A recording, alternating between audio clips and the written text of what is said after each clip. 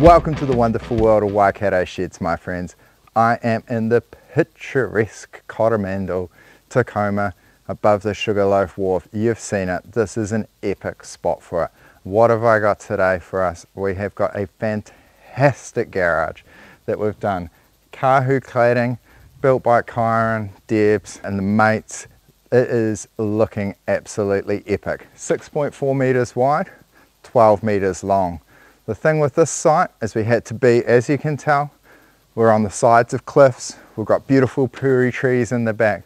We had to be very sympathetic to how much room we can use. We've got septic tanks and stormwater to deal with. So we had to get this right on the design phase. And then we also had to get it right on the house.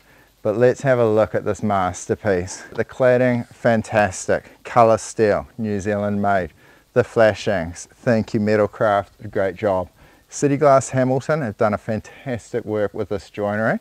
Unusual colour nowadays, bronze to match it into the house, so that we've got a sympathetic joinery of the house and this beautiful shed. Come on through, my friends, and let's have a look. This is designed so we could get 2 cars deep in here, could also get the boat in here as well. So we put a 15-degree pitch on it. I took out the apex braces, took out the knee braces for maximum size. We've got 3-metre high walls, and then behind me we've got an awesome sectional door from B&D Doors, Garrador. Waikato Door Specialists installed it. 2.7 metres high and 4.8 metres wide. So with that sort of width, plenty of room to come into. Beautiful concrete slab, A1 bobcats, all over. Super impressed with it. Like, there's a lot of good shed systems out there, but it's really the people behind it, from the design phase, the sales phase, then it's the architects, the engineers, but really we've got to give it up. It's the people doing the hard mahi on site that make this shed.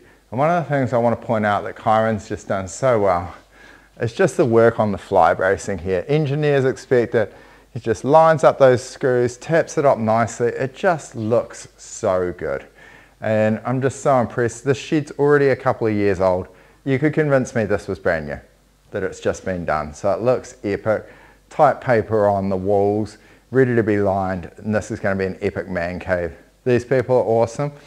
So they have their friends and family all around, so we want to make sure there's left the parking. We've got the great puri trees. All right. Why don't I just open up this door quickly? Young Sean, you'll love it. Push of a button, the door is opening up. Sectional door, nice designed, and then it opens out onto this great car parking area. Now we had to build this side up, as you can see, for the drive-in and for the slab and everything around it. This shed, I'm super impressed. The clients, Grant and Odette, thank you for choosing to work with us. They were lovely to deal with. We had a whole lot of issues with COVID and that. They initially signed up in 2021, took their time, checked out all the shed companies, wanted to see who was good, but thankfully they chose us and we were able to really produce a masterpiece for them. That it complements the property, it's an asset, and it looks fantastic. And I'm just looking out at that view and I'm like, man, is it time for a beer? You know what, of course it is. Any questions, let us know. Otherwise, I'm knocking off for a beer and you have a great day.